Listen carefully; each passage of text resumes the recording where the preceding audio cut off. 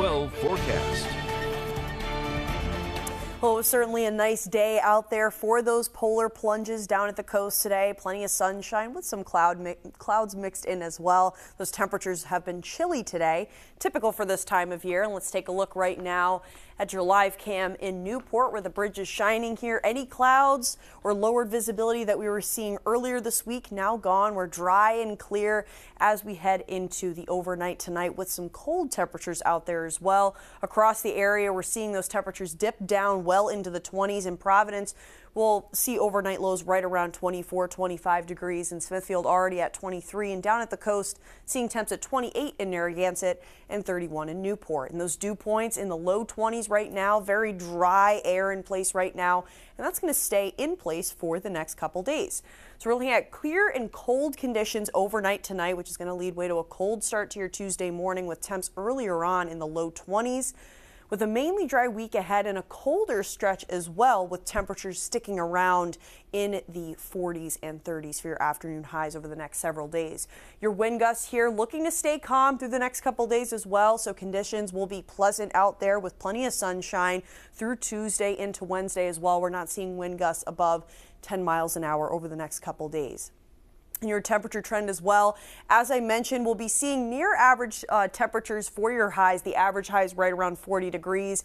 Sticking around that for the next 3 days, but then a little bit colder as we head towards the weekend. And on Sunday, with those highs being in the 30s, we could see our first chance for measurable snowfall. So keep checking back in with us as we'll have updates on that. For your threat tracker here, staying low over the next couple days as well as overnight tonight. As I mentioned, first chance for any rain or snow that we're tracking won't be until Thursday afternoon into evening. Your satellite and radar here staying quiet overnight. Any clouds we were seeing earlier today have now moved offshore, so we're clear here in southern New England. The reason we were seeing kind of those pesky clouds throughout the last couple days is due to this low pressure system to our south. This is continuing to pass offshore far to our south, so not bringing any rain or snow to southern New England, but we were seeing some clouds as a result of that earlier in the day. But now looking clear as we head towards the start to your Tuesday morning here.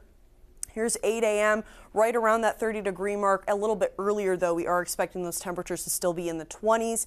Then as we head towards the afternoon, plenty of sunshine throughout the day, so a nice day on tap with those afternoon highs right around 40 degrees, so seasonable for this time of year. And with the clear skies sticking around, we're expecting another cold night with temperatures dropping into the 20s again Tuesday. So here's your Tuesday morning here, starting off frigid in the low 20s. So if you're heading out the door around this time, definitely want to bundle up, bring that scarf, hat, and gloves. We will warm up nicely as we head towards the afternoon hours with your highs, as I mentioned, right around 40 degrees. And then after sunset, we'll start cooling back down into the 30s and then the 20s overnight. 7-day forecast here, looking mainly dry for the next several days. Could see a couple spot showers on Thursday, but the main event for any accumulating snow or rainfall totals wouldn't be until Sunday.